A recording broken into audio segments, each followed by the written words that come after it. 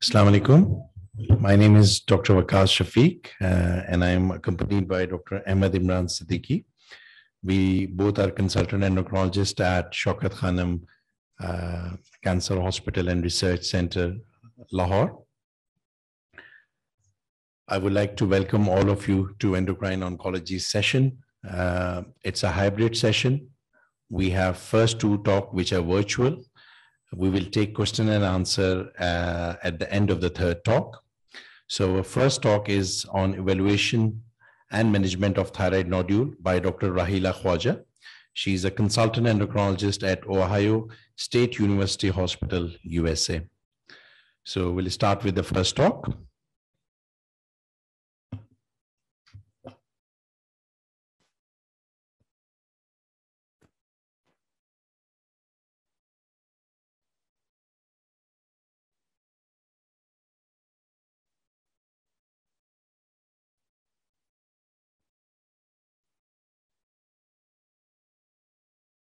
This is Dr. Rahila Khwaja. I'm Clinical Associate Professor in the Division of Endocrinology at Ohio State University Medical Center. It is my pleasure and honor to present the topic of thyroid nodule evaluation and management. We will be going over 2015 American Thyroid Association guidelines and 2017 TIRAD scoring system from American College of Radiology regarding imaging, workup, and long-term follow-up of thyroid nodules. These were published in 2017. Let's start with the case. A 60-year-old male established his care with you as he has been recently diagnosed with prostate cancer. On physical examination, he's found to have enlarged thyroid with the right lobe nodule. He has no history of radiation to head or neck. He thinks that one of his remote cousins has had thyroid cancer. The rest of his examination is normal. Which one of the following is the next best step? Should we ask him to come back in 6 months for neck examination, order a CT scan of the neck, ultrasound of thyroid, refer him for surgery, or refer him to genetics? So what is a thyroid nodule? Thyroid nodule basically is defined as a discrete lesion within thyroid gland, which is radiologically distinct from the thyroid parenchyma. Thyroid nodules, they come to clinical attention when noted either by the physician or by the patient. These can be incidentally noted during a radiological procedure, which could be CT scan, MRI, carotid ultrasound, or a PET scanning, which is done as part of workup for different other cancers. Worldwide, it has been reported that 5% of females will have palpable nodules and 1% of male have palpable nodules. Ultrasound is a big tool to diagnose thyroid or detect thyroid nodules up to 80% of all the patients. It has been reported that new thyroid cancer or the prevalence of thyroid cancer is increasing over the period of years because of the use of ultrasound for thyroid nodules. This is a Korean study which has been published in 2018 in the Korean Journal of Internal Medicine to look at the prevalence of thyroid nodules according to age and sex when they use the ultrasound. So as you can see, a couple of things here. As the age advances, the number of thyroid nodules increase over a period of years. Similarly, they also noted that the females, they had more number of nodules as compared to the males. So thyroid nodules are very, very common feature. What we really are more concerned, which thyroid nodule needs workup and needs further attention. So there are certain risk factors which predict malignancy. Childhood head or neck radiation, any total body radiation done for bone marrow transplantation. Now, ionizing radiation, especially after Hiroshima and Nagasaki fallout in those children, in Japan especially, or even if now they live all over the world. So that history of ionizing radiation is a risk factor. Family history of thyroid cancer or any thyroid cancer syndrome, which could be autosomal dominant because of different genetic abnormalities, P10 hematoma tumor syndrome being one of them, or in other words known as Cowden's disease, familial adenoma polyposis, or Khanum complex. MEN2, which is multiple endocrine neoplasm, part number 2, a history in a first-degree relative. It is in those patients, medullary thyroid cancer is the most common feature, and the prevalence of medullary thyroid cancer is very high in those patients. On physical examination, if somebody is complaining about hoarseness and is found out to have vocal cord paralysis, cervical lymphadenopathy, or a fixation of the nodule to the surrounding tissue, are the important physical findings to look for in a patient who has been presenting with thyroid nodules.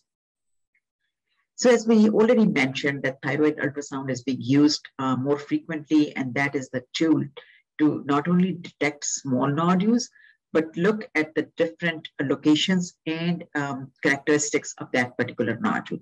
So just to give a brief overview, we use a linear probe, and there is a leading edge, or which is usually there's a ridge here or a light. Different ultrasound machines have a different kind of a leading edge to let you know that leading edge should be towards the patient's right-hand side. So when you look at the image, you know which image is belonging to the right side of the patient. So here is a cartoon which is showing you trachea, which is in the middle, and thyroid, right lobe of thyroid on the right side of patient, isthmus left lobe. Lateral to that is the carotid artery, and lateral to carotid is the jugular vein. As you can see, the blood vessels, they are looking like very, very dark. And similarly, the air in the trachea is also looking very, very dark on the imaging. This is sternocleidomastoid muscles, subcutaneous tissue, and the skin. On the left side of the image, sometimes it is very obvious to look at the esophagus. And if you ask the patient to swallow, they can you can see it moving very clearly. The color or echogenicity of the thyroid lobes has been reported as it's usually very homogeneous, like salt and pepper, which is a normal thyroid, and the echogenicity is slightly grayish, or we call in ultrasound language hypoechoic. There are different grades of being hypoechoic, but it is grayish as compared to the surrounding tissues. Now, when the ultrasound is reported, whether it is done by endocrinologists or it is done by our radiology colleagues, we should be getting thyroid size in 3 dimensions, which are transverse, anterior-posterior, and longitudinal. And then it must be reporting the parenchyma of thyroid lobes, whether it's very homogeneous or heterogeneous. Number of nodules and their location is very important. And then these are the certain characteristics which we should have in our ultrasound reports. What is the size of that nodule in 3 dimensions again? Composition, whether it is solid, it is cystic, which is fluid-filled, or it is a combination. Echogenicity, whether the thyroid nodule is slightly darker than the surrounding thyroid parenchyma, or if it is isoechoic, means it is the same echogenicity as the thyroid lobes, or hyperechogenic means it's a little bit whiter than the rest of the thyroid parenchyma. Here I can show you some different degrees of hypoechoic nodules. So this nodule has been reported in the right inferior lobe, as this is a transverse image, and you can see the gray area of the nodule is slightly more gray than the rest of the thyroid parenchyma. Thyroid looks like homogeneous. This is another nodule, which is taller than wider, and that is a slightly even darker than the above cartoon. So shape also is important. And then another feature which is important to be reported if present in that particular nodule, if there's any calcification, and there are different types of calcification. Sometimes there are microcalcifications, macrocalcification, or a peripheral calcification, which is sometimes around the nodule. Vascularity in 2009 ATA guidelines, vascularity was given a risk factor, especially if there was a central vascularity in that particular nodule. 2015 guidelines are not paying so much pressure on the vascularity because it's very, very subjective. In any ultrasound report, we should be mentioning cervical lymph nodes. Normal cervical lymph nodes are very elliptical. We call it like a football shape. And there's a hilum, which is a white line inside. And the cervical lymph nodes are more important if patient had thyroidectomy for thyroid cancer. And now you see abnormal lymph nodes, which are more round. They have loss of hilum, or there are some calcifications in that lymph node. So based upon the ultrasound features, I'm just going to present what are the high suspicion nodules from American Thyroid Association. So to make it simple, so high suspicion nodules are usually solid and hypoechoic nodules. Or if the nodule is solid cystic, the solid component of that nodule should have any of the following features, which could be irregular margins, any microcalcification, taller than wider in shape, any evidence of extrathyroidal extension, or any nodule which has irregular margins, but it has a suspicion lymph node. Now, any rim calcification of the nodule with some extrusion into the soft tissue component. These nodules are highly suspicious. 70 to 90% of those nodules could have some malignant component. Now, as compared to high suspicion nodules, the intermediate suspicion nodules are those which are also solid. They're hypoechoic, but they do not have any of the above features.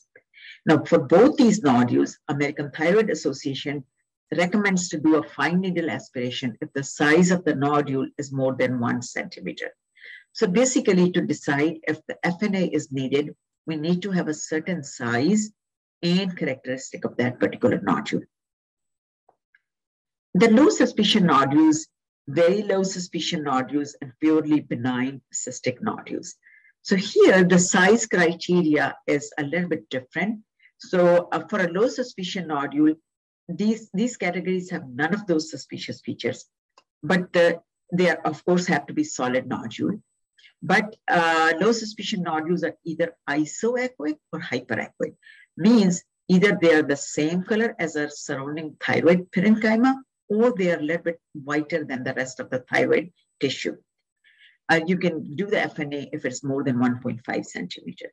In very low suspicion, you can do FNA more than 2 centimeter. They are usually solid cystic or a spongiform type nodule. And purely cystic nodules, you don't have to do a biopsy, but if the size of the cyst is enlarged and patient is having pressure-like symptoms because of the fluid in the nodule, then you can always aspirate that fluid to give a symptomatic relief to that patient. So this is just I put all those features. You can have this slide as a reference point for all the different nodules characteristics to categorize into each category. So what is the TIRAD scoring? So TIRAD is basically Thyroid Imaging Reporting and Data System.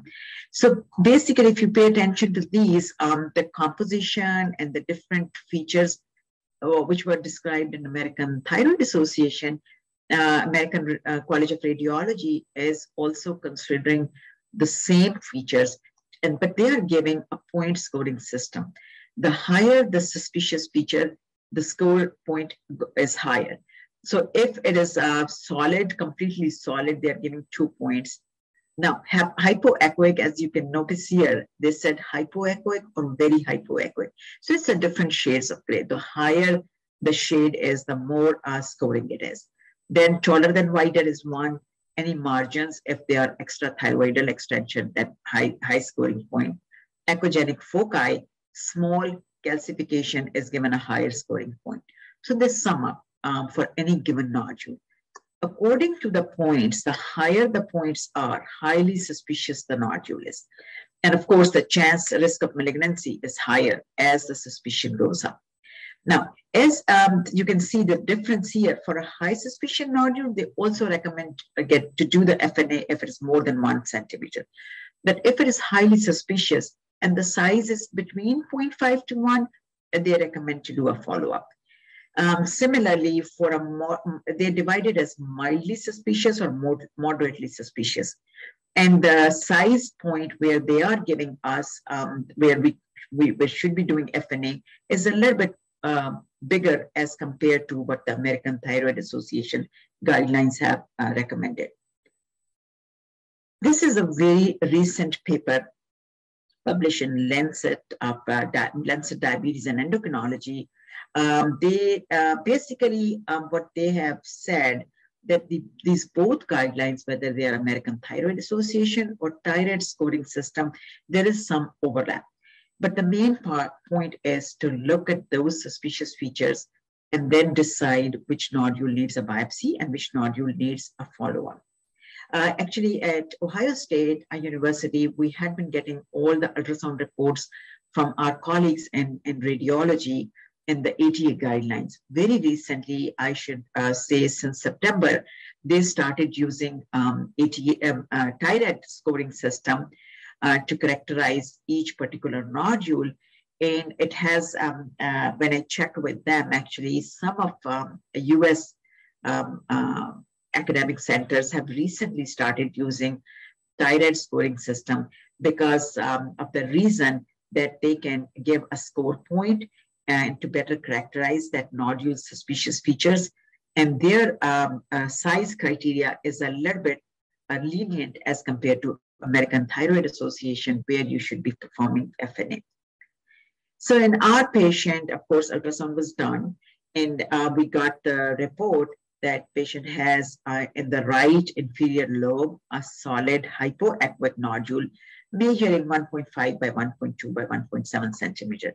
So from American Thyroid Association, it is categorized as intermediate suspicion, and from thyroid, they gave four points because of it being solid and hypoechoic. So what should we do next? Should we put a needle in? So as we all know, thyroid ultrasound will tell us about the structure of the thyroid or the composition of the nodules. But the TSH will tell us about the function of thyroid. So we definitely want to know how the functionality of that particular thyroid is. So if the TSH is normal or if it is high, means if patient is euthyroid or hypothyroid, we can go ahead and do the fine needle aspiration. On the other hand, if the patient's TSH has been low, we can get thyroid uptake and scan in that particular patient, provided there is no contraindication, which could be if the patient is pregnant, had a CT scan in the last, with the contrast in the last 4 to 6 weeks, or patient is on amiodarone used for atrial fibrillation because of its high content of iodine. By doing thyroid uptake and scan, basically, we want to know if that particular nodule, which is seen on the ultrasound, picked up radioactive iodine or did not pick up the radioactive iodine. If it does not pick up the radioactive iodine, that nodule is called as cold nodule. And the suspicion of thyroid cancer is higher in cold nodules. The nodule, on the other hand, which picks up more radioactive iodine, is called hot nodule. We do not do the fine needle aspiration. Instead, we treat those patients for toxic nodular goiter. So this is a summary slide again, putting the risk factors, family history, radiation exposure, or MBN2, size of the ultrasound, and size of the thyroid nodule, and the features of that particular nodule are the defining features for us to decide if that particular nodule needs a biopsy. Then we look at the TSH, a high or normal TSH, or a cold nodule or radioactive iodine should be biopsied. We always use our ultrasound probe and a syringe with 23 or 27 gauge, depending upon your preference, to guide the needle directly into that particular nodule. So, are there any benign nodules? Yes, majority of the nodules. In fact, depending upon which study you are looking at, 90%, 90% of the nodules are benign, and that could be because of multinodular goiter, Hashimoto's thyroid, assessed in that particular thyroid, follicular adenoma. This is a histological diagnosis. It means there are microfollicular cells and they are encapsulated. Now, one thing which I would like to discuss, there was previously called non-invasive follicular variant of papillary thyroid cancer. But now it has been under benign category. The reason is because these are follicular tumors. It has some papillary-like nuclear features, but they are encapsulated. So that's why they are under the category of benign. Ernie-Hurtel cell adenomas, as we all know, in the malignant category, papillary thyroid cancer is the most common one. Follicular thyroid cancer and papillary, they are from follicular thyroid cells. Medullary thyroid cancer is in ME2, and they arise from C cells of thyroid, and they secrete calcitonin, though papillary and follicular thyroglobulin is their tumor marker. Anaplastic is very, very rare. Sometimes we find out primary thyroid lymphoma, which is especially in those patients which have Hashimoto's and there is a sudden enlargement of thyroid gland. And it's also a cytological diagnosis. Metastatic thyroid carcinoma is also reported, especially with the breast and renal cell thyroid cancer. So in our patient, we did perform a final aspiration and it was reported as follicular lesion. So what do we do now? Should we do right lobectomy? Should we do total thyroidectomy, order thyroglobulin, order PET scan, or do a molecular testing? So let's go over some cytological classification, which has been used to report thyroid nodule cytology. It is called Bethesda system. So they categorize from non-diagnostic to malignant. So the estimated risk, if it is non-diagnostic, is 1 to 4%, but actual risk of malignancy after surgery is 20%. So of course, if it comes back non-diagnostic, you repeat the FNA. Usually we give a good 8 to 12 weeks before we repeat the FNA. Then the benign category, category 3 and 4, I'm going to come back to that category. Now, but here you notice if it's suspicious for malignancy or malignant lesions. So estimated risk of malignancy and the actual risk of malignancy, both after surgery, they're higher. So what are these two categories? Atypia of undetermined significance or follicular lesion. So there, when these categories were reported, historically, these are indeterminate lesions, meaning it's very difficult on cytopathology to say if it's a benign or if it's a malignant lesion, because there could be some atypia in the nucleus, or there could be follicular lesions, which could be microfollicles, macrofollicles seen in that specimen. So we needed to do diagnostic lobectomies or even thyroidectomies for more than one lesion to see if it is a malignant lesion or benign. So number of surgeries for these kind of categories were much higher. To overcome that, in the last couple of years, now we have genomic sequencing classifier called Afirma. So it is usually at the time of biopsy, we save a small specimen. And if we get the cytopathology in these two categories, depending upon the patient's insurance, we send those specimens to California for this genomic sequence classifier. If it usually takes 2 or 3 weeks before we get the results back. If it is benign, then the risk of malignancy is really very, very low. If they report that specimen to be suspicious, then it could be 50% chance of malignancy. And those specimens are usually, those patients usually are referred for surgical, for surgery.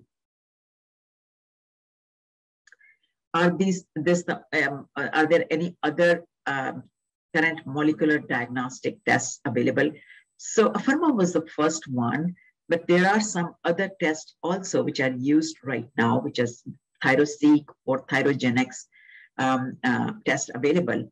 they have a very good negative predictive value, approximately 94 to 96%. Means it is a good rule out test. If we have this test available, we can avoid diagnostic lobectomies for those indeterminate lesions. Actually, I was curious to find out if this test or any of these tests are available in Pakistan. So what I found out so far, it is not available, and it is very expensive test if it is if it is going to be available there. The company had told me that probably out of US it is approximately $5,000 to $6,000 test. So I'm not sure if you guys will be having these tests in the near future available for these indeterminate lesions. So what are the factors which may influence your choice of management for these indeterminate thyroid nodules? How suspicious the nodule is on the ultrasound, if patients having any compressive symptoms that might need the surgery, or sometimes the patients here also in our clinical practice also, sometimes the patients, they don't want us to send the pharma specimen for those indeterminate lesions, or even sometimes they say for benign nodules, they don't want to do follow-ups and they said, no, we just want the surgery to be done. Few words about any role of suppression therapy for thyroid nodules. So AGA guidelines clearly says there's no role.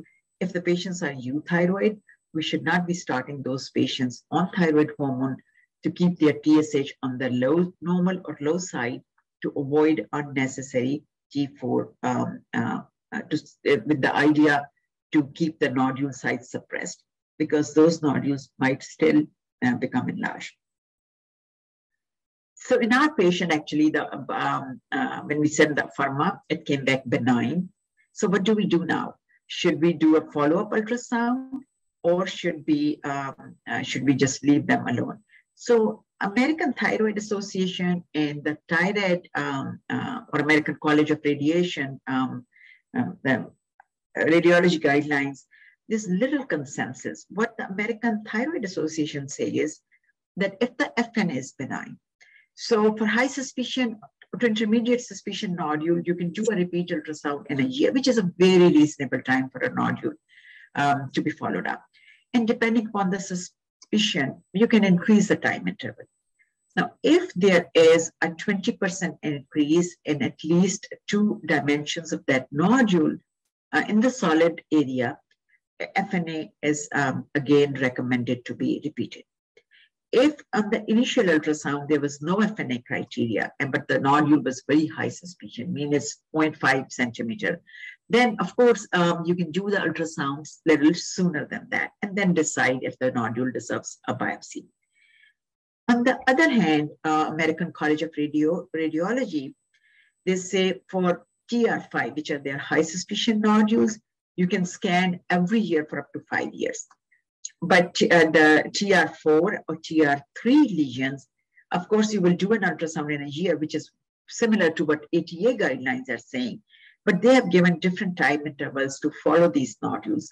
But they are saying that you can stop the imaging at 5 years if there's no change in the size. American Thyroid Association actually have not given us any definitive guidelines when to stop the ultrasound. They left it up to the provider and patient regarding the periodic ultrasound, and they did not give us a definitive guidelines. So what do we follow basically, or what we should be doing? That's between the patient and the provider. You can decide the time interval or whichever guidelines you are going to follow.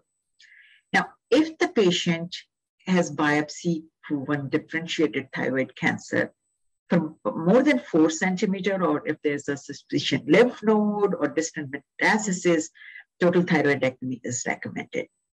Whether we should be just doing a lobectomy for those thyroid cancers which are between 1 to 4 centimeter, then it has been recommended from American Thyroid Association, either lobectomy if the other lobe is totally clean, or total thyroidectomy is a reasonable choice depending upon once you discuss with the patient. The only difference is that radioactive iodine is cannot be done if we only do lobectomy and the tumor size is more than 1 centimeter. If the size of the thyroid cancer is less than centimeter, then lobectomy is a very reasonable choice. So basically, in summary, likelihood of cancer and the nodule, especially the ultrasound features, are very important. Based upon the likelihood of cancer, whether we should be doing FNA or repeat ultrasound, depending upon the size criteria and the ultrasound suspicious features. Depending upon the cytology, the options are whether we observe, we repeat FNA if indicated, molecular diagnostic testing, or surgery. Thank you very much for your attention. I'll be more than happy to answer any questions if you have any.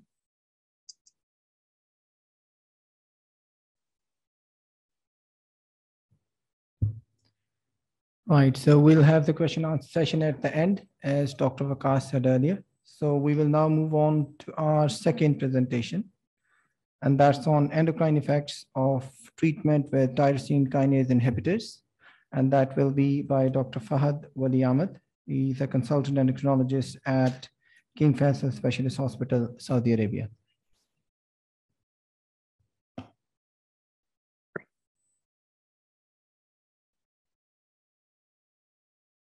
Assalamu alaikum, everyone. Good afternoon. My name is Dr. Fahad Wali Ahmed. I'm an endocrine consultant at King Faisal Specialist Hospital and Research Center in Medina. I would like to thank the organizers for inviting me to 21st Shaukat Khanum Cancer Symposium to talk about endocrine effects of treatment with tyrosine kinase inhibitors. I will briefly discuss general information regarding tyrosine kinase inhibitors and its general side effect. The bulk of my talk will include endocrine side effects and its management. The first TKI approved by FDA was imatinib for management of CML in 2001.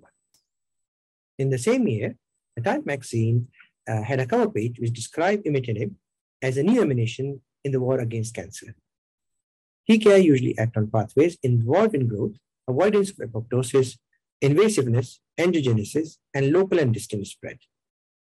As a result, TKIs have become a cornerstone in the treatment of many cancers, which includes CML, myelofibrosis, breast cancer, thyroid cancer, medullary thyroid cancer, melanoma, bowel cancer, and renal cell cancer. The list of cancers treated with TKI is growing.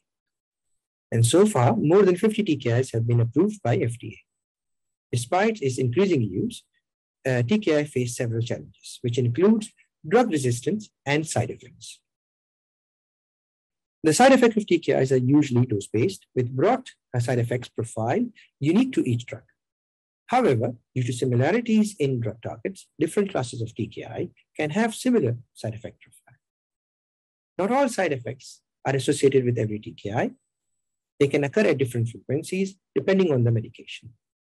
When compared to the chemotherapy agents, TKI seems to have a distinct side effect profile, providing a relatively high therapeutic window with less toxicity than compared to chemotherapy agents. The overall toxicity of TKI is less life-threatening than chemotherapy agents, but they can occur quite commonly and may require, in some cases, dose reduction and in some cases, stopping of TKI. Common side effects of tyrosine kinase inhibitor include fatigue. Other common side effects include gastrointestinal side effects like abdominal pain, diarrhea, constipation, nausea, vomiting, or hepatotoxicity. Cardiovascular side effects include hypertension, hypotension, congestive heart failure, myocardial infarction, stroke, or QT interval prolongation. Skin manifestation includes drug reaction or rash, including Stevens-Johnson syndrome or toxic epidermal necrolysis. Hematological side effects includes anemia, thrombocytopenia, and neutropenia. Patients using TKI can develop myalgia or arthralgia. They can have eye side effects like retinopathy or keratitis, respiratory side effects like pneumonia or interstitial lung disease, renal side effects like proteinuria or renal impairment, neurological side effects of headaches, dizziness, and neuropathy. Endocrine side effects include thyroid dysfunction, adrenal dysfunction, effect on glucose metabolism and bone metabolism, dyslipidemia, osteonecrosis of the jaw, and gonadal dysfunction. Coming to thyroid dysfunction, hyperthyroidism is the most commonly reported side effects of TKI. There have been some reports of hyperthyroidism. It's been reported that thyrotoxic phase can occur at a median duration of 6 weeks, then followed by hyperthyroidism at a median duration of 22 weeks of TKI use. In a meta-analysis of 12 studies, it was shown that the TKI use significantly increased the risk of all-grade hyperthyroidism with a relative risk of 3.59. In another review, including 22 patients, which included 1,641 patients, it was shown that 45.8% of the patients developed some form of thyroid dysfunction, 33.2% developed hypothyroidism, 14.8% developed subclinical hypothyroidism, and 3.14% developed hyperthyroidism. A quarter of the patients needed levothyroxine either continuously or temporarily. Hypothyroidism was not associated with overall survival. However, there were 6 studies which showed progression-free survival with hypothyroidism. There are 2 kinds of hypothyroidism which can occur with TKI. The first kind can occur in patients who have got pre-existing hypothyroidism and they are well established on levothyroxine. With the use of TKI like imitinib, vinditinib, and sorafenib, the patients can develop high TSH and a reduced T4. The second form is described as de novo hypothyroidism. That is, the patients have got no evidence of hypothyroidism prior to the use of TKI and normal thyroid function. But when TKI like sunitinib, sorafenib, imitinib, dasatinib, and exitinib are used, the patients develop hypothyroidism. Sunitinib is associated most frequently with hypothyroidism. However, imitinib is the TKI which was first reported to cause hypothyroidism in 2005. In a case series of around 8 patients who had thyroidectomy done for medullary thyroid cancer, and they were established on levothyroxine, when TKI imitinib was used, there was a significant increase in TSH. There was a decrease in free T4 levels, but it remained within the therapeutic range. On average, levothyroxine dose was doubled, but still 3 out of 8 patients only showed normalization of thyroid function. In this slide, I've shown some of the common TKIs and the incidence of hypothyroidism with these TKIs, like sunitinib showing hypothyroidism in around 9 to 43% of the patients, lenvatinib showing hypothyroidism in 21 to 80% of the cases, cabozantinib showing hypothyroidism in 24 to 50% of the cases, sorafenib showing evidence of thyroiditis in 7% of the cases, with elevation of TSH or T4 in 30% of the cases. There are many mechanisms proposed for TKI-induced hypothyroidism. This depends on the type of hypothyroidism. So in patients who have got normal thyroid function with no evidence of hypothyroidism prior to use of TKI, it's been proposed that destructive thyroiditis can be one of the reasons for causing hypothyroidism. The reason for this proposal is that it's been shown that antithyroglobulin antibodies increase. So is that the TSH level becomes low before the development of hypothyroidism. And also there is evidence of atrophic thyroid tissue and ultrasound, all thought to be consistent with destructive thyroiditis. Another mechanism which has been proposed is capillary regression induced by VEGF inhibition due to TKI use. It's been proposed because it's been shown that there is marked shrinkage of thyroid gland during treatment with TKI like sunitinib. Another proposed mechanism is impaired iodine uptake. This is due to the fact that it's been shown that sunitinib can reduce iodine uptake significantly at the end of treatment period in one of the studies. Another mechanism includes direct inhibition of thyroid peroxidase activity. In patients who are taking levothyroxine and have got pre-existing hypothyroidism, it's been proposed that there is a decrease in enteric thyroid hormone absorption, increase in hepatic metabolism of T4 and T3, inhibition of T4 deiodination, stimulation of T4 and T3 clearance, or there is interference with thyroid hormone action at pituitary gland level. Most cases of hypothyroidism are mild to moderate, and as a result, Hypothyroidism is not an indication to stop TKI. It's been proposed that TSH and T4 and thyroid antibodies should be measured before the start of treatment, during the treatment, and at the end of the treatment. It's been also been proposed that free T4 should be monitored every 3 to 4 weeks for the first 6 months. The reason being is that patients developing hypothyroidism usually show a rise of T4 levels preceding the development of hypothyroidism. Patients needing treatment with levothyroxine should be started on levothyroxine.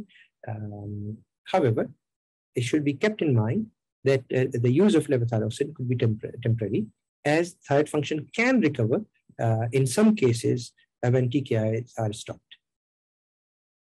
Patients with asymptomatic subclinical hypothyroidism should be managed according to the usual guidance of management of subclinical hypothyroidism. Though in case of TKI, there is no specific guidance. As I have mentioned before, hypothyroidism can occur in a small number of patients. There was an interesting case report of a 57-year-old patient who was treated with sorafenib for lumbar chondroma. The patient developed hypothyroidism and a positive TSH receptor antibodies. When sorafenib was stopped, the patient hypothyroidism resolved. However, when imatinib was started, the patient again developed Graves' disease. So it was interesting to see that 2 different TKIs resulted in development of Graves' disease at 2 different times in the same patient. As mentioned before, in a review of 22 studies with 1,651 patients, it's been shown that 3.14% of patients can develop hyperthyroidism. Another study of 62 patients who were given sunitinib, thyrotoxicosis preceded hypothyroidism in around 2 patients, which include around 3.2% of the patients. In 2 phase 2 trials of cabozantinib, it's been shown that 2 patients developed transient thyrotoxicosis and then developed hypothyroidism. If patients develop hyperthyroidism with TKI, they should be managed symptomatically. That is, we should use non-selective beta blockers. If patients develop grave ophthalmopathy, corticosteroids can be used. Thyroid function should be monitored regularly. And the treating physician should be aware that thyrotoxicosis can resolve and the patient can develop hypothyroidism. Coming to adrenal function, there have been reports of adrenal insufficiency described with TKI. It's been shown in animal study that TKI like sunitinib can cause cortical hemorrhage or necrosis in the adrenal gland. In a study looking at the effect of imatinib on adrenal function, it has been shown that the 25 patients when given imatinib and evaluated for HPA axis by glucagon stimulation test and a low dose ACTH test, around 48% of the patient had evidence of adrenal insufficiency, suggesting that there is an increased prevalence of subclinical HPA axis dysfunction in patients receiving imatinib. And FDA has also cautioned that while patients using sunitinib does not develop clinically significant adrenal suppression, however, the patient can have unmasking of adrenal insufficiency by concurrent stresses like major surgery, trauma, or infection.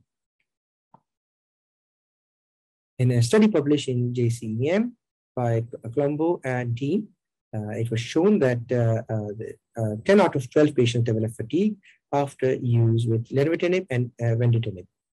And these 10 patients developed a progressive increase in ACTH level with a normal cortisol level. The adrenal antibodies were negative. These 10 patients were tested with ACTH stimulation. And out of these 10 patients, 6 patients showed impaired response to ACTH stimulation. And 1 patient developed adrenal crisis after the ACTH test. In another published paper, which looked at the real-world data of side effects reported to Food and Drug Administration adverse event reporting system with VEGF inhibiting TKIs, and they looked at the effect, the number of adrenal insufficiencies reported to FAERS. There were reports of around 314 adrenal insufficiencies in approximately 150,000 reports. 44.9% of the patients needed hospitalization with adrenal insufficiency. Median time of onset was around 72 days after the start of TKI. Cabozantinib, sunitinib, and exitinib were the most common TKIs reported to cause adrenal insufficiencies. There have been some reports of pazopanib causing adrenal insufficiency. The management of adrenal insufficiencies requires being proactive in symptom monitoring. The patient should be informed that if they develop fatigue, they should report that, as adrenal function may need to be tested. And the treatment should be started in patients with documented adrenal insufficiency. And the treating physician, including the patient, should be aware that there can be unmasking of adrenal insufficiency due to stress like surgery or illness. TKIs have also been reported to cause dysfunction of glucose metabolism, and both hypoglycemia and hyperglycemia have been reported. TKI belonging to the same class can lead to both hypoglycemia and hyperglycemia. The example being nilotinib can induce hyperglycemia in approximately 40% of the cases, whereas dasatinib and imatinib have been shown to cause hyperglycemia. The mechanism is unclear and likely specific to each class of TKI. In another study, using tyrosine kinase inhibitors, it's been shown that the blood glucose level decreased significantly. In this study, there were 17 diabetic patients and 61 non-diabetic patients. So patients with diabetes, in patients with diabetes, they were around 47% of the patients had to stop their medications for diabetes. And when the TKIs were stopped, they had to restart their diabetic medication. One patient developed significant hypoglycemia. Again, the mechanism was unclear. So how should we manage patients with TKI with regards to their glucose metabolism? The patient should be aware that glucose disturbance can occur. The patient should be educated with regards to symptoms and treatment of hypoglycemia and also osmotic symptoms of hypoglycemia. HbA1c should be checked at the start at a regular interval. And patients with diabetes should be advised to check their blood glucose more frequently. And adjustment of medications may be needed in patients with diabetes, mellitus. TKIs have also been shown to cause disorder of lipids, and the effect on lipids depends on the type of TKI. It's been shown to improve the lipid levels or worsening of the lipid profile. As a study showing imatinib, a study showed that imatinib improved the lipid profile level significantly. Whereas 85 out of 155 patients treated with TKI like sunitinib, pazopanib, sorafenib, and femitinib developed significant hyperlipidemia.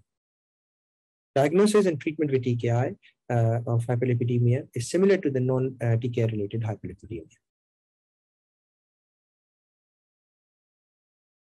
TKIs have also been reported to cause secondary hyperthyroidism. There is a study with imatinib which showed that after 4 years of treatment with imatinib in 17 CML patients, there was increased incidence of secondary hyperparathyroidism with a normal bone density. In another study, where 69% of the patients developed secondary hyperparathyroidism with sunitinib treatment. In another study, where there is a decrease in vitamin D levels and increase in the parathyroid hormone levels noted with ventetinib used in patients with thyroid cancers. Again, the management is not very clear and there's no specific guidance. It's been proposed that bone profile, vitamin D, parathyroid hormone levels should be measured at baseline and yearly, and bone density should be measured as clinically indicated for that specific patient. There have been some rare reports of osteonecrosis of jaw. The data is quite mixed. In a study where 5 patients who were on bisphosphonates and they were treated with sunitinib, they developed osteonecrosis of jaw. In another retrospective study, using TKIs like sunitinib and sorafenib, the risk of developing osteonecrosis of jaw is around 1.1% with bisphosphonate. Again, there is no specific guidance with regards how we should manage these patients.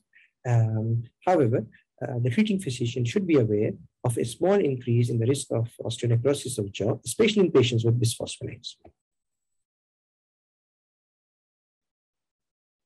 There have been some reports of TKI having an effect on growth hormone, especially with imatinib, which has been linked with growth hormone deficiency.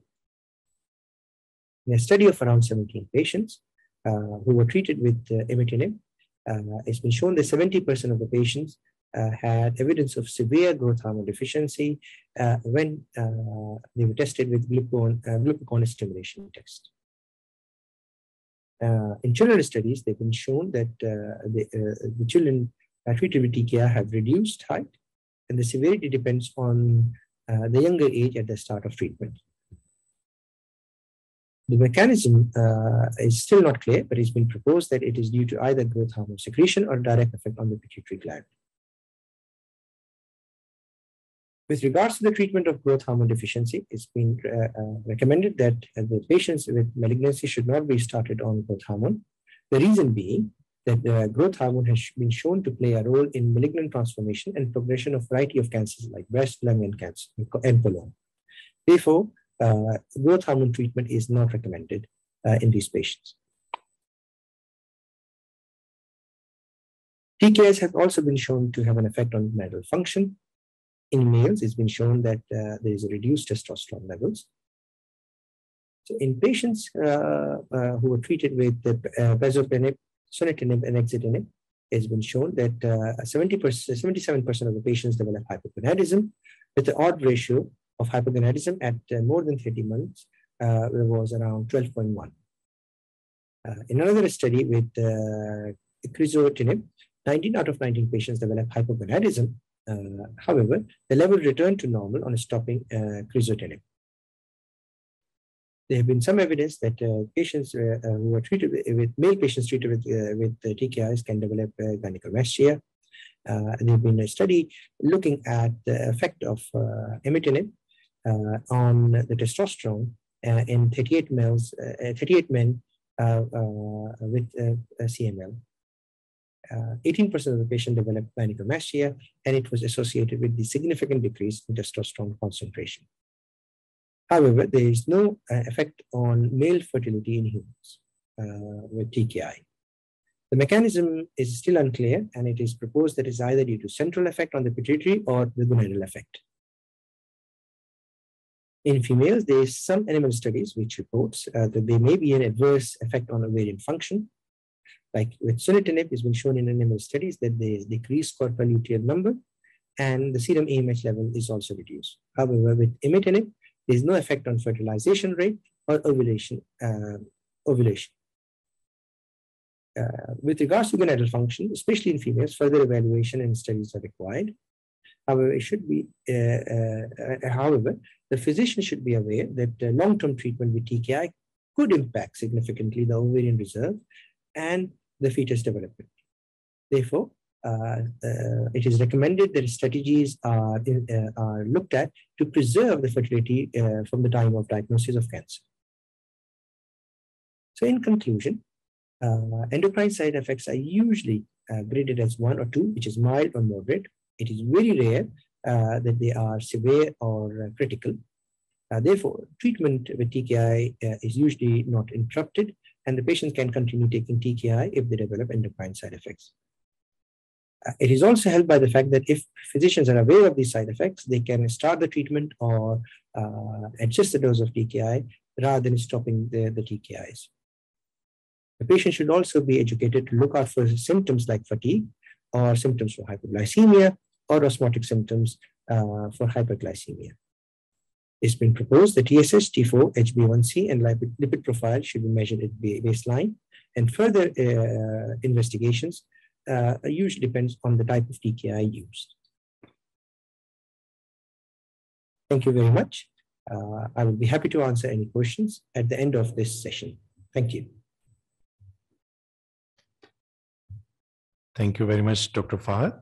So we have two excellent virtual talks. Our next talk is on prolactinoma, comparing local with international experience. Dr. Hira Irfan, consultant endocrinologist, Shaukat Khanum Cancer Hospital and Research Center, will conduct this talk, and we will have panelists, Dr. Rahila Khwaja and Dr. Fahad Bali Ahmed. They both have joined us virtually. Over to you, Dr. Hira. Can you hear me? So I'm Dr. Hira Irfan, working as a consultant endocrinologist in Khanum Hospital. Today, I'll be discussing our center experience of treating prolactinoma and then its comparison with the international data. So I'll start with a little introduction about prolactinoma. Prolactinoma is the prolactin-secreting pituitary adenoma, and it accounts for the 40 to 60% of all the pituitary adenomas, and up to 80% if we include microadenoma in it. Mean prevalence is 10 per 100,000 in men and 30 per 100,000 in women, making it more prevalent in females as compared to the men, with a male to female ratio of 1:3. The clinical features of the prolactinoma are due to overproduction of the prolactin and its mass effect. Due to overproduction of the prolactin, it causes a hormonal imbalance leading to inhibition of the gonadotropins, and then menstrual abnormalities, galactorrhea, and infertility in women, and erectile dysfunction, infertility, and decreased libido in males. Both men and women can present with the clinical features of mass effects, headache, and vomiting. And both of them can have visual disturbances. Along with that, we can also see some neurological manifestations with prolactinoma in the form of psychosis, anxiety, and sleep disturbances. Women are relatively younger at presentation than the men.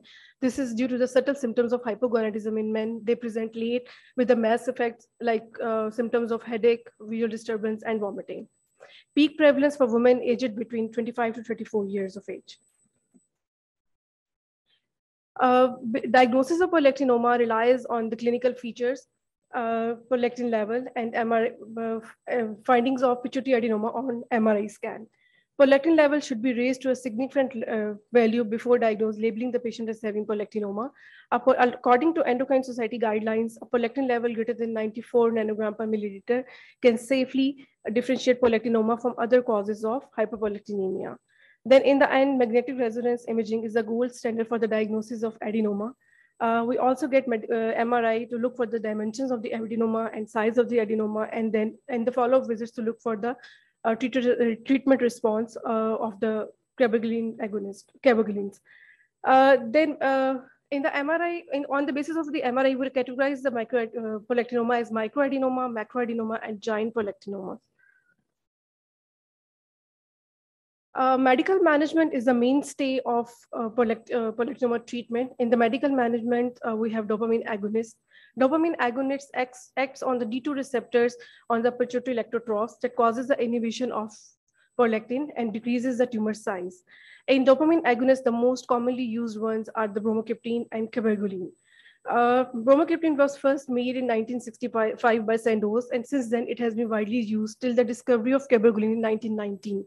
Bromocriptine was approved by FDA in 1985, and then after the cabergoline was introduced in 1990s, there were numerous studies done in the Western population to look for the efficacy of cabergoline, and it was found that cabergoline is superior to bromocriptine in prolactin normalization and decreasing the size of the tumor. But unfortunately, in Pakistan, we have limited availability of cabergoline. So in majority of our patients, we use bromocriptine. Due to the non-availability of cabergoline, no pharmaceutical company in the Pakistan has licensed for selling cabergoline. So then comes the second line management, which includes surgery and radiotherapy. In surgery, transsphenoidal surgery is favored among other approaches, and radiotherapy is reserved only for the selected patients in which surgery is not possible, or there is there's still a significant number of the tumor present after the surgery. So clinical data with regards to baseline characteristics, clinical features, management, and outcome in polyectinoma has been extensively studied in the Western population. The literature from the low income or low middle class countries is lacking. We performed a retrospective analysis of the patients in our hospital. Patients from January 2011 to December 2019 were extracted from hospital database. This study aimed to determine the clinical presentation, treatment modalities, and therapeutic outcomes of the patients with polyectinoma in our region. The aim of this study was to provide a reference study which can taken as a guideline for the management of polyectinoma in our region. All the patients of age greater than 18 with the radiological evidence of pituitary adenoma and prolactin level greater than 94 were included in the study. And the patients who had prior pituitary surgery or other causes of hyperprolactinoma, such as pituitary stalk effect, co-secretory pituitary adenomas, infiltrative diseases like sarcoidosis or tuberculosis, a patient taking certain medications, and pregnant females were all excluded from these studies. So we total have 107 patients. Among them, 71 were female and 36 were male. Mean age among male was 35 and among female was 32. We can see that females presented relatively earlier than the men. Then we use cabergoline is 59% of the patients and 34 patients had bromocriptine. And there were 14 patients who received both medications at some point during the treatment. In some patients, we have to change bromocriptine to cabergoline due to the drug side effect, and in few patients, we have to change cabergoline to bromocriptine due to the drug non-availability. We have allowed 50% of the patients with macroadenoma and 35% of the patients with microadenoma. And we also have 19 patients of giant polyectinoma. Around 17% of our study population was of giant polyectinoma. The median prolactin level before treatment was 510 nanogram per milliliter. Pre-treatment tumor size was a mean of 2.18, and we followed the patients for a median of 40 months. If we look at this table, we can see that majority of our patients had the most common clinical features among our patients was headache, which was reported in 61 patients. And if we look at on this table, we can see that in the males, the most common clinical feature was visual disturbance. 80% of the male presented with the visual disturbance, and the most common clinical features among female was menstrual irregularities. 73.2% of the female patients presented with menstrual irregularities, followed by galactorrhea. And in 3 male and 3 female patients, we also have incidental pituitary adenomas.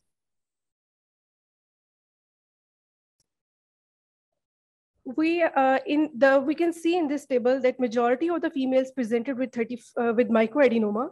35 females have microadenoma, and only 3 male have microadenoma. And 32 females have macroadenoma, and giant polyectinoma was more common in men. 15 male patients have giant polyectinoma as compared to only 4 patients, female patients with giant polyectinoma. The prolactin level at the diagnosis was positively correlated with the maximum tumor diameter. We assess the outcome in terms of biochemical response, radiological response, and clinical response. A biochemical response was defined as prolactin normalization after starting dopamine agonist therapy, and radiological response was 50% reduction in tumor size on follow-up MRI images, or no tumor seen on the last documented MRI scan. And the clinical response was improvement in the clinical symptoms or complete resolution of clinical symptoms. If we look at the data on the biochemical outcome, we will see that significant prolactin reduction was seen within 6 to 12 months of starting patients with dopamine agonists. Mean prolactin level decreased from 3,000 to 1.52 nanogram per milliliter. Within 2 years, 73.2% of the patients has prolactin normalization, and the majority of these patients have received cabergoline. Biochemical response with cabergoline was 83.3%, and with bromocriptine was only 63.3%. This is a graph showing the normoprolactinemia in the follow-up visits. We can see that within 6 months of starting dopamine agonists, 50% of the patients had prolactin normalization, and this increased to 73.2% of the patient and within 2 years. And the last documented follow-up, 80% of the patients had prolactin normalization. Mean tumor size at the time of the diagnosis decreased from 2.18 centimeter to 1.04 centimeters, measured on the last documented follow-up after starting dopamine agonist therapy. At the 2 years follow-up visits, 45.8% had more than 50% reduction in the tumor size. And this response increased to 62.2% if dopamine agonist therapy was continued to more than 2 years. 65% cases receiving cabergoline showed the radiological response, and 60% patients receiving bromocriptine showed the radiological response. We also observed complete resolution of adenoma in 13 patients. 11 of these patients received cabergoline and 2 patients received bromocriptine. And majority of these patients were of microadenoma. We also looked for clinical outcome.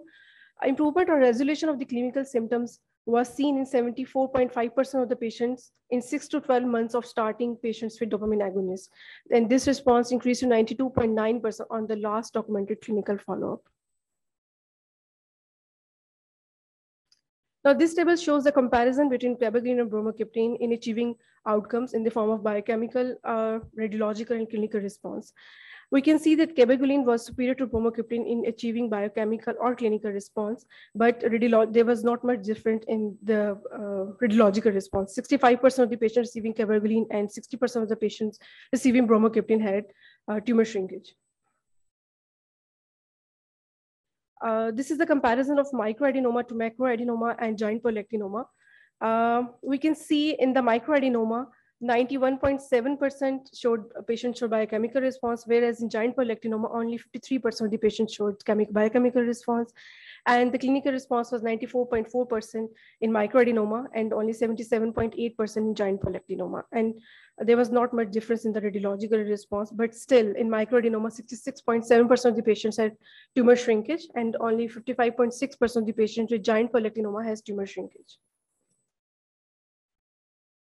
We also looked for recurrence and we also looked for remission in the patients after starting on dopamine agonist. Dopamine agonist withdrawal was attempted in 8 cases, and all of these 8 cases were of microadenoma. Out of these 8 cases, in 5 cases, we had to restart dopamine agonist therapy due to the rise in the prolactin level again, or appearance of the clinical symptoms. And 3 patients are still on follow-up and they didn't show any signs of recurrence, and they are off dopamine agonist therapy. 8 cases of macroadenoma were kept at lowest possible doses of dopamine agonists, and there was no recurrence of tumor on lower suppressive doses. GI side effects were observed in 8 cases, and in those 8 cases, we have to switch bromocriptine to cabergoline due to the patient were unable to tolerate bromocriptine due to GI side effects. We also observed that we had 2 patients, one with giant polyactinoma and one with macroadenoma. All these 2 cases presented with rare complication of polyactinoma, which is cerebrospinal fluid rhinorrhea. All of these patients presented within 1 month of starting dopamine agonist, and in both patients we repaired defect and they are doing fine. Now this slide is about the comparison of our study with the international data available. The first study was by Webster et al. This is one of the earliest studies in which they compared the efficacy of cabergoline to bromocriptine. This study was done in 1994 in Wales, UK. And in its study, it enrolled 459 cases, all of were female of hyper. And in these 459 cases, 223 patients received cabergoline and 236 patients received bromocriptine. Then another study which was done by Erduk et al. In 2014, this was done in Central Italy. It enrolled 498 patients. Out of these, 48 were male and 450 were female. And cabergoline was given to 450 patients and bromocriptine was given to 48 patients. Then another meta-analysis was done in Israel. This was by Tirosh and done in 2015. And they only used cabergoline. It enrolled 309 subjects, and all of 191 were male and 118 were female. Then another study was done by Yan. This was done in China, and it enrolled all the patients with giant polyactinoma. It enrolled 104 patients. Out of these, 53 patients were given cabergoline and 51 patients were given bromocriptine. And then our study, which was done in Lahore in Shaukat Khanum Hospital, we enrolled 107 patients and 59 patients received cabergoline and 34 patients received bromocriptine. If we look at the biochemical response, we can see that our data is comparable to the studies done in the Western population. Our study showed the biochemical response with cabergoline to 83.3%, whereas the studies done by Webster, biochemical response was 83%, by Arduk it was 87.4%. But our studies are not, our data regarding the radiological response in our population was not comparable to the international studies being done. With cabergoline, we had a response of 65.4% in tumor shrinkage, whereas by other studies, it showed 79.8%. And this study, which you can see here by Yan Hung, it shows a decreased biochemical response and radiological response because this study was done on giant polyclinomas, and its results are similar to our studies. We can see that in giant polyclinoma, biochemical response was seen in 53% of the patient and radiological response in 55.6% of the patient. But still, our radiological response was not comparable to the done by Yan. It has a radiological response of 76% with cabergoline and bromocriptine 90%. Now, our study has certain limitations. First of all, it was a retrospective analysis. Secondly, it was a single center cohort study. So this study cannot be used as a reference for the treatment of polyclinoma in our region. We need a large number of the population from other centers as well to make a guidelines for treatment of polyclinoma. Then limited availability of cabergoline, the cost of laboratory and radiological investigations, and the fewer follow-up visits of the patients, because we are a charity hospital where we enroll patients from all over the Pakistan, and some patients are from Afghanistan. So their follow-up is limited because of the visa issues. They usually don't come to follow-up, and then they don't adhere to medical therapy. So our poor response in some of our patients can be due to these reasons. We concluded that bromocriptine, being cost effective, is still being widely used in our region, and we found it inferior to cabergoline.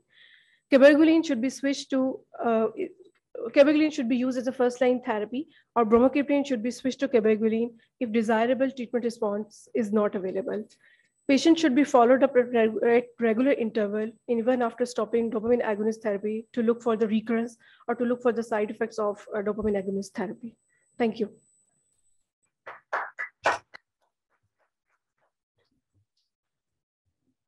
Thank you very much, Dr. Hera.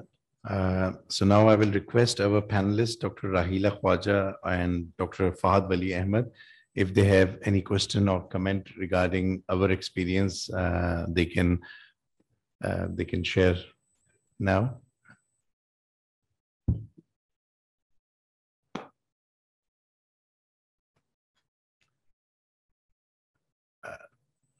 Dr. Fahad and Dr. Rahila, can you hear us?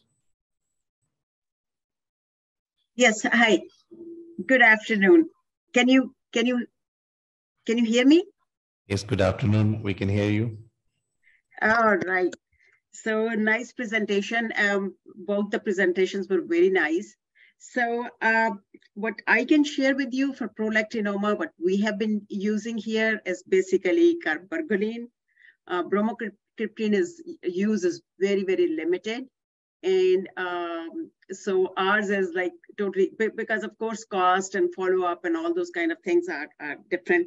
So we start all our patients, of course we rule out that hypothyroidism and all that, which you guys also probably do that.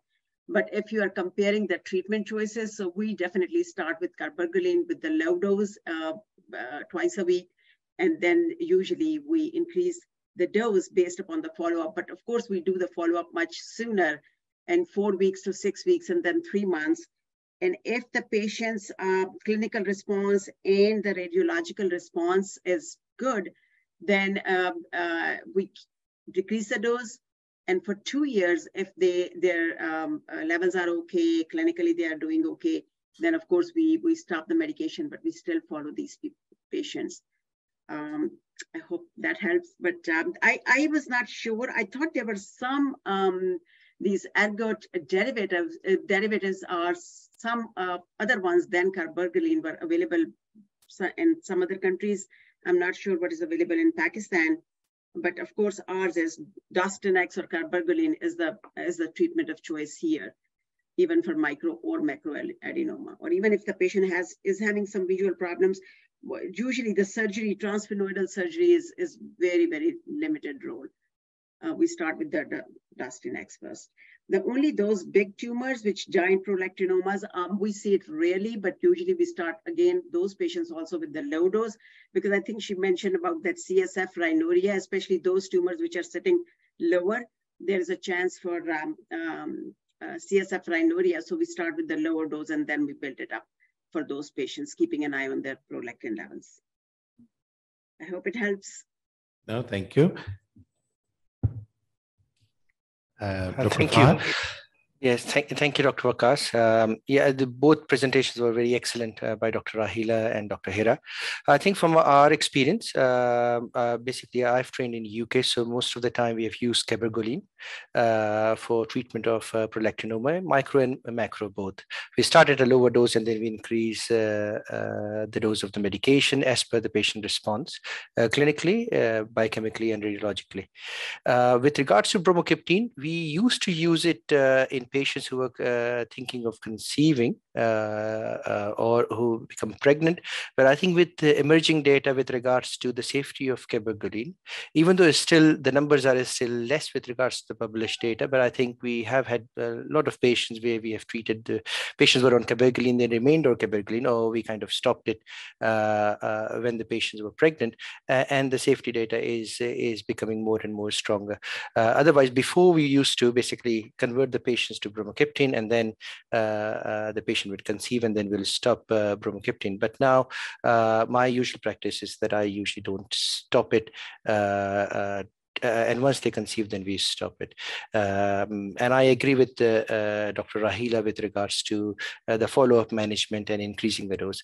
Until as the patients have severe side effects with cabergoline, then we may think of changing to either bromocriptine or other derivatives like quinagolide. I remember, I think we had a patient in our clinic who had a significant psychiatric disorder with cabergoline, and as soon as we stopped it, it improved. The patient did not have any psychiatric disorder beforehand. Patient actually became suicidal, and the patient was then changed to quinagolide, and the patient had some depression, but they not suicidal ideation. So as a result, I think you can change the medication according to the patient response and side effects. But our experience is mainly with cabergoline, more so than any other medication. Thank you. Right. Thank you, both Dr. Rahila and Dr. Fahad. A brief point Dr. Hira mentioned in terms of coming off cabergoline or bromocriptine after treatment. How successfully are you managing to get your patients off these medications? Or if there's a certain duration you would like to give a trial of coming off medication, depending on the response?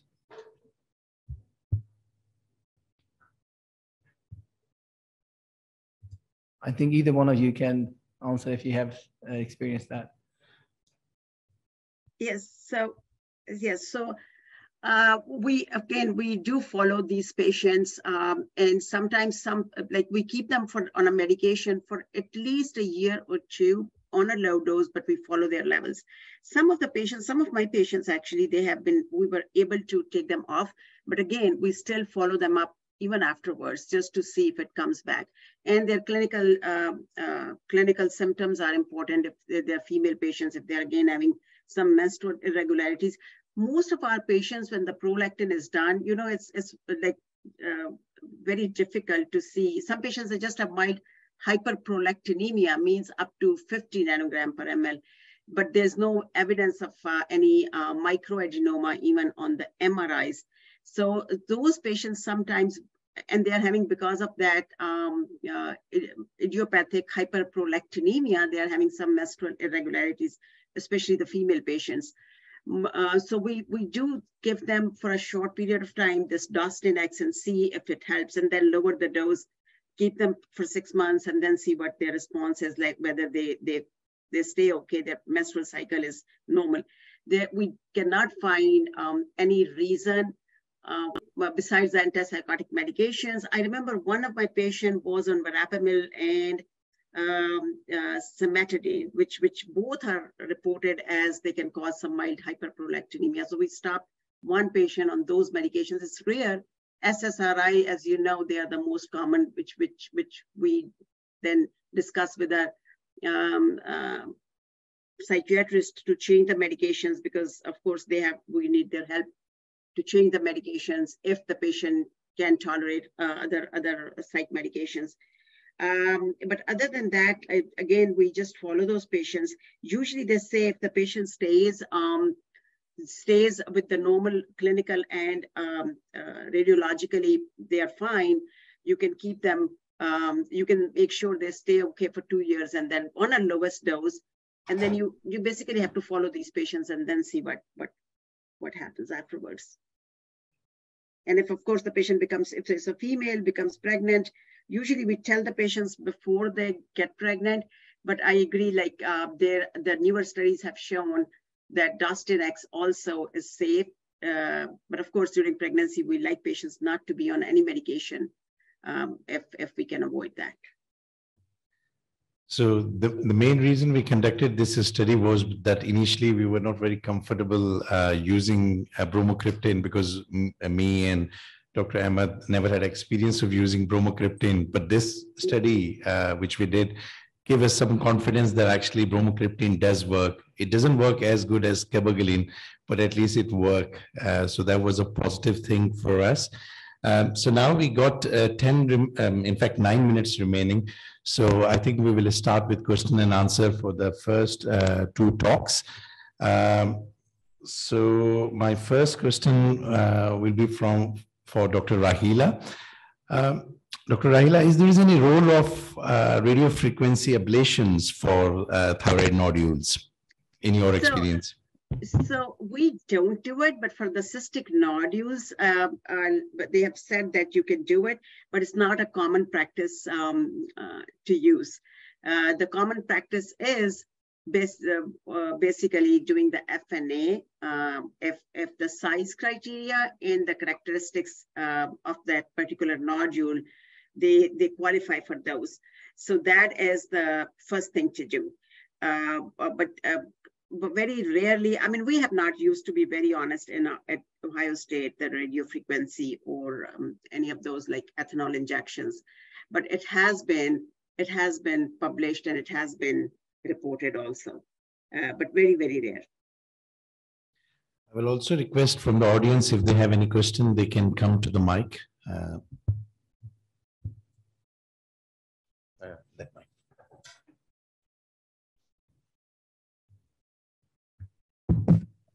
Assalamu alaikum. My name is Dr. Asim Alvi, and I am a fellow endocrinology from Shaukat Khanum Hospital, Lahore. My first question is with Dr. Fahad, that is there any role of anti-thyroid drugs for treatment of hyperthyroidism related to TKIs? Thank you. So in general, I think with my review of all the articles, I think I couldn't find any case where antithyroid medication was used unless the patients develop Graves' disease. The reason being, in the majority of the time, this is due to thyroiditis, and usually patient will go through hyperthyroid phase, and then the patient will develop hyperthyroidism, and that's usually in majority of the patients. There's a small proportion of patients who may develop persistent hyperthyroidism. So in majority of the patients, it probably will resolve and will end up being hyperthyroid. So usually symptomatic management should be done. And again, based on the clinical judgment, that if the patient is extremely symptomatic and clinically it seems that this patient will remain persistently hyperthyroid, then there can be a role for antithyroid. But majority of the time, with regards to the case review, and even in my experience, I think few patients I've seen here in King Faisal, where even if they go through hyperthyroid phase, they usually are hyperthyroid by the time they come to my clinic. I don't think there is kind of a rush to do that. I think symptomatically these patients can be managed, and I think if this persists, then we can consider using antithyroid medication, because there have been some case reports of Graves' disease developing with TKI, as I've presented in my talk. Thank you. And my second question is with Dr. Rahila. What are your recommendations for category 3 and 4 nodules for centers where genetic studies are not available? Good question. Yes, that's what I was. So basically, I know you guys don't have it. So historically, we had been doing the same, like lobectomies or thyroidectomies, depending upon the number of nodules. That had been a previous practice. There was no other test available, but because Afirma is the one actually we are using a lot at Ohio State University for these kind of categories. So now, because of the availability of these tests, of course, we are avoiding those diagnostic lobectomies or diagnostic surgeries.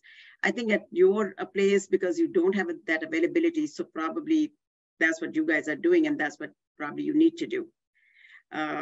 So yeah, that's what it had been a common practice here.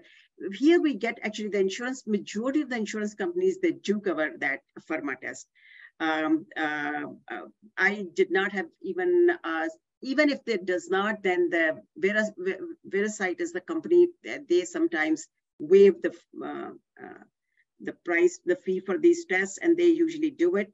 But majority of the time, our tests are covered by the insurance companies, and we never had a problem. But if you don't have it, then I think you don't have a choice at this point. There was one paper, if I remember correctly, for these patients to do the thyroid uptake and scan to see if it's a cold lesion or a hot lesion, even if the TSH was normal. Normally, we don't do thyroid uptake and scan. So there was one, I think, paper I remember like a few years ago that, okay, if it's a cold nodule, indeterminate, then do the surgery, but that's not the practice anymore. So nobody does that. So I don't think so if it's a valid option to do it, or it's a FDA approved option to do it that way. So, and can I comment on this, you mentioned about this hyperthyroidism and treatment with antithyroid medication. So I'm not sure if what is more expensive in Pakistan, if to get the TSI, like thyroid stimulating immunoglobulins for Graves versus uptake and scan, because some of these patients, they have, like Dr. Fahad was explaining, they have thyroiditis, which goes back to hypothyroid or become euthyroid after that thyrotoxic phase. So I'm not sure if any of those tests you can do over there and how expensive they are. I know cost is a big issue in Pakistan. If that will guide you, if this patient has thyroiditis to begin with, or it is hyperthyroidism and they need some kind of intervention. So I'll leave it up to you guys, whatever is cost effective there. Both tests are available, but thyroid scan is easily available in our center. I see. Okay. All righty. I don't know if that might help you to differentiate between thyroiditis and hyperthyroidism to decide if the patient, if you can just sit on this patient and it's going to go back to normal, or if you need some things to be done. And my third question and last question to hold the panel from third presentation, that how to differentiate between pseudo and true prolactinoma, as I have seen few patients with significantly raised prolactin levels with stalk effect and not very much raised prolactin level because of pituitary apoplexy and cystic component of prolactinoma in true prolactinoma. So how we can deal these problems in clinical practice? We'll request Dr. Hira to come on the mic.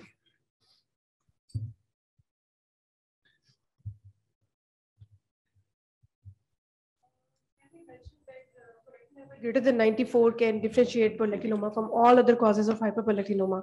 Secondly, taking a good history will also help us in differentiating those patients, because the prolactinoma patients have a significant salient features of clinical presentation. So we can diagnose the patients on the basis of clinical features and prolactin levels, and then there will be a evidence of adenoma on the MRI scan.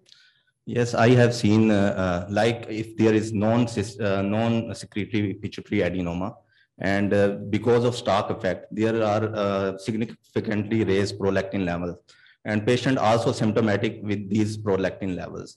So how we can differentiate? Sometimes differentiation is not possible. So we treat the patient with Dosinex cabergoline, and at the same time, we can plan for the surgery of the patient if there is any visual disturbance or the tumor is large enough to cause the side effects. And the histopathology of the specific. I can hear you, Dr. Rahila. Hello. Because I could not hear. I can hear you, but I think maybe the conference was an event may have been kind of having a problem. So you could not hear. I cannot hear them. No, no. Okay. So what do we do? I think wait for them to finish, and I think I'll just message Vikas to find out if he's. Sure. Yeah. Okay. It was nice talking to you. Same here, an excellent presentation. And I think what time is it at your place? Oh, it's now 5 in the morning, 5:31. 5. Oh dear. Yeah. At least it's Sunday. So yeah, at least it's Sunday. Yeah. Actually, we had a 1-hour time change also in the okay. At 2 in the morning. So that gave me an extra hour of sleep. Maybe I think they're coming on. Let's